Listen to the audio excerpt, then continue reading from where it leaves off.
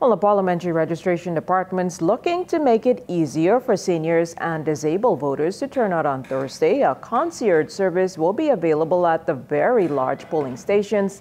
These include H.O. Nash Junior High, Thelma Gibson Primary, Prince William High, C.B. Bethel Senior High, Government High School, Gerald Cash Primary, Anatole Rogers High, Sadie Curtis, Carlton Francis, Cleveland Aeneas, Garbadines Primary Schools, Bahamas Academy, Aquinas College, C.I. Gibson, St. Anne's, and R.M. Bailey High Schools, along with S.C. McPherson Jr.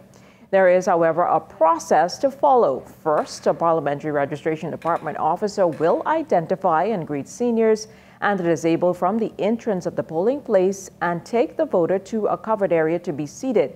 The same will apply in the case of those standing. The voter will then be taken to the designated polling station. Once there, the floor clerk will alert the presiding officer. The voter will be allowed to vote immediately and then escorted to the main entrance. In the event you're still unsure where you can vote, you can call the Parliamentary Registration Department's call center Monday to Wednesday, September 15th from 8 a.m. to 10 p.m.